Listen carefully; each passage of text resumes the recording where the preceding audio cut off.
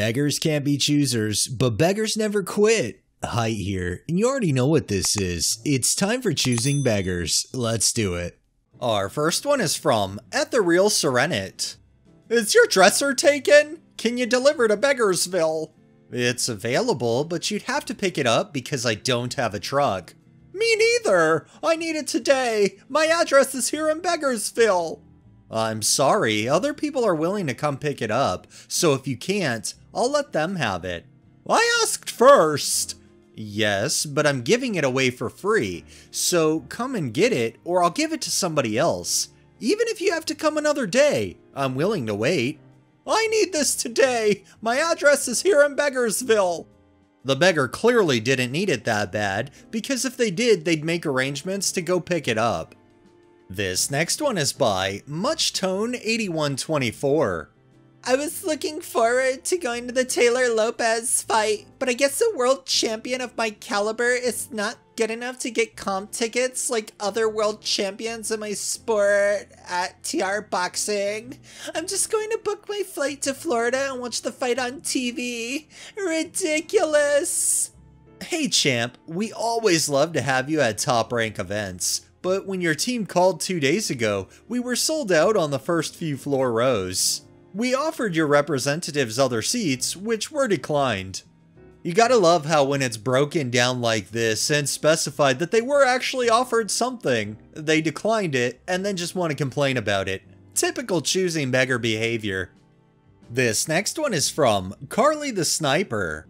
We need this pool removed pronto, like this afternoon, like immediately. The value is in the metal for scrap. You can have it for free. Please PM me and send a picture of the truck you expect to use. You can have the old lumber surrounding it as well. Same great price. Free. Bring your wood blades too.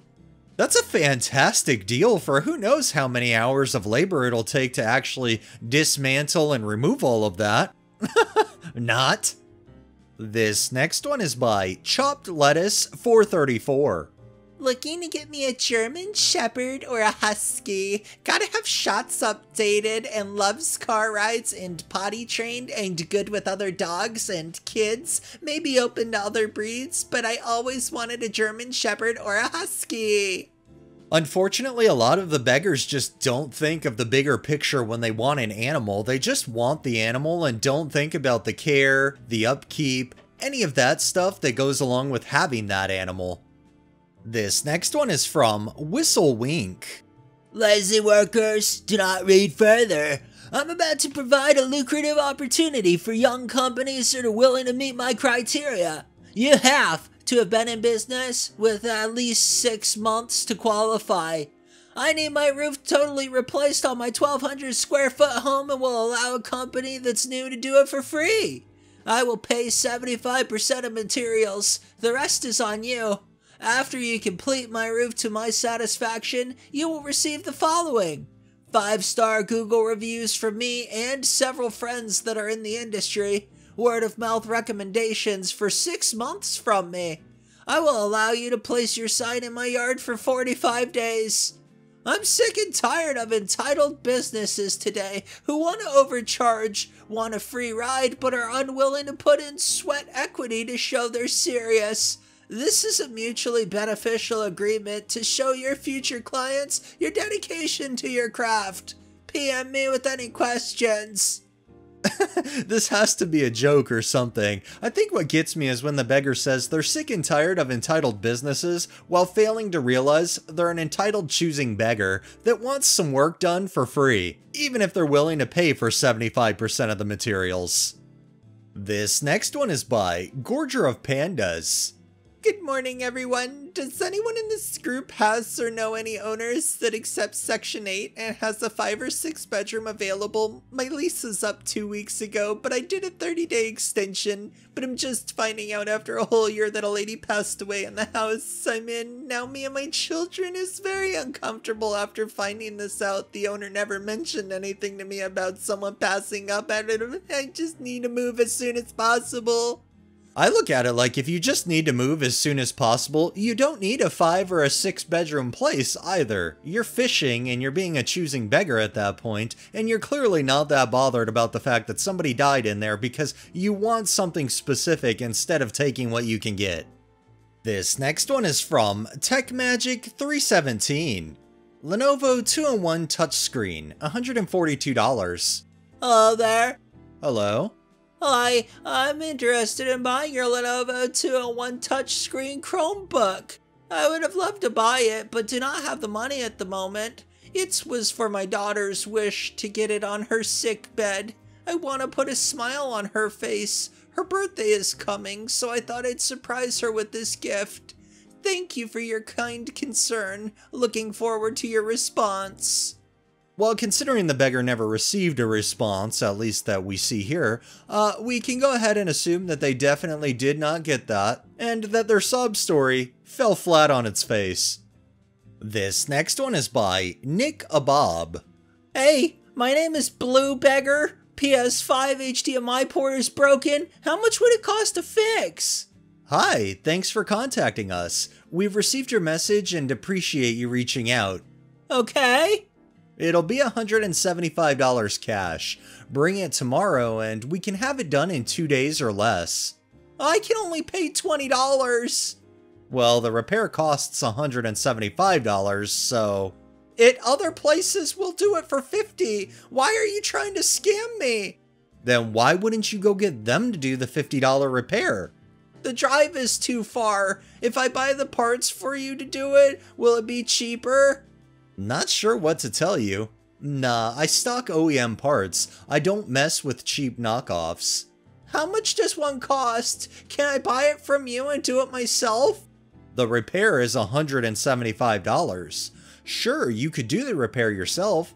$1,300 for the HDMI microscope, $450 for the micro soldering iron, $20 in consumable supplies, and 30 plus years worth of electronics repair experience. I just wanted to buy the HDMI port from you, not all that. Quit trying to get smart. Well, that's what it'd take to perform the repair. I have an iMac, so can we do a trade for service? We don't sell parts because the vast majority of people don't know how to install parts properly. And no, I don't want an Apple device to trade for the repair, but you could sell it and use the funds to pay for the repair. But I watched a YouTube video and it showed me, so can I just buy the part or what? We also take games, consoles, and arcade machine boards and cabinets on trade. You could also trade in stuff to go toward the repair. This. What if I give you 2 PS5 controllers? They blog for $80, so that should be enough to pay for it. Both. PS5 controllers trade in for about $40 credit, since we sell them for $60.